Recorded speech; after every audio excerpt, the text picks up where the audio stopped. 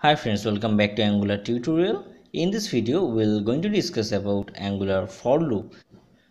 We all know about the for loop, but how to write for loop inside Angular we need to learn. Okay, so there is a special way and a process, and there is a directives for loops. So we need to know all those things in this video.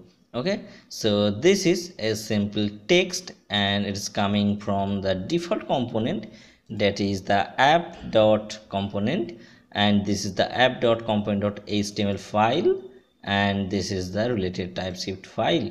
So this text is coming basically from here.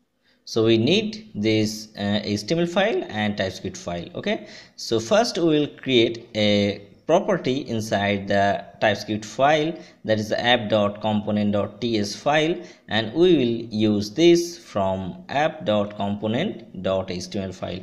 Okay, so let's take, suppose here I am creating a array, that is name array. Okay, so here I will just write a simply array, and inside the array I will add some data, that is the name, suppose Jack, John, and here write David, and another suppose Ricky. So this 4 is enough. Okay, so we will print this array from app.component.html file. So if we use this name from inside the app.component.html, suppose I'm creating a HC tag for this, and inside the HC tag we are printing this name. This is array and I want to print these things, so we can see that is the Jack, John, David, Ricky. So basically this is printing just like a string, so I want to print these things from inside the loops. So how we can print this? Okay, so first we need to learn about the directives. So suppose here I am changing the h3, suppose it is I am writing name list, and inside the UL I will print this. So here I will take li for this, and inside the li we will write the loop, that is write star ngFor. So this is the syntax to run any for loop, and my property value is name. Okay, so just write here let the item. Okay, so in this way we need to write let the item of the property. So my property name is name. Okay, and inside the li we will just print the item.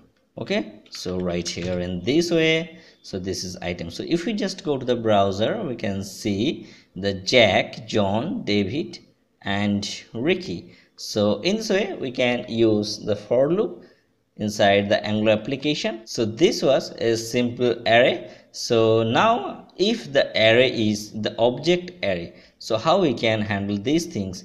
So here we will create another array. Suppose I am creating the users array. Okay, so inside the users array I am creating some object like this. So here I am creating name. So name is same like Jack, and also we have age. So for age is 30. So in this way we'll create some more object. So just copy and paste some, and then we'll change. So right here John, and here write David, and write Ricky. So I'm changing also the age, suppose 35, 20, and 25. So this is the object array. So now how we can print this object array from the app.component.html. Okay, so let's take another h3 tag. So here we'll write the user details. Okay, so now if you go to the browser, we can see that is the user details.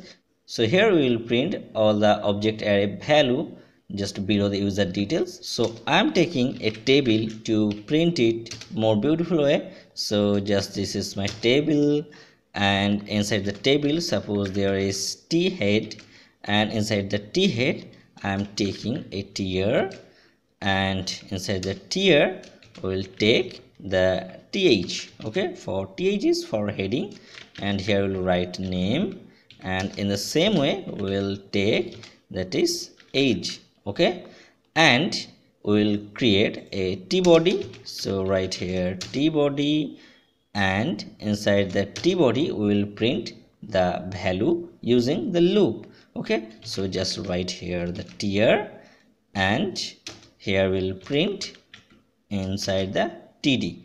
So now we need to run the loop inside this tier, and we will print the value.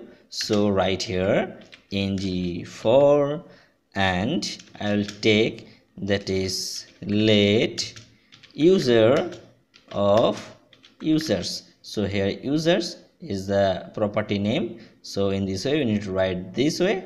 Okay, and here we will write user, not users, user dot name, and in the same way we will print user dot age. Okay, so now if we just go to the browser and refresh this, we can see the name and age, the Jack 30, John 35, David 20, and Ricky 25. So just add a simple style here. So I am writing a very simple border, that is border equal to 1, so that we can see the more clear. Okay, so we can see the all records are printed from the object array with the help of for loop. So this is the all about for loop, and this is the most essential loop, and you need to use these things in every situation.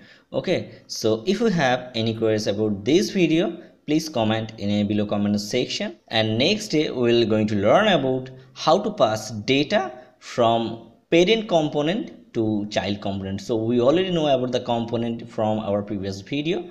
Now we'll know about some data passing things, that is the we'll pass some data from parent to child component. Okay, so that will going to be a very interesting video, so please like and subscribe this channel for upcoming video. Thanks for watching this video. Have a good day.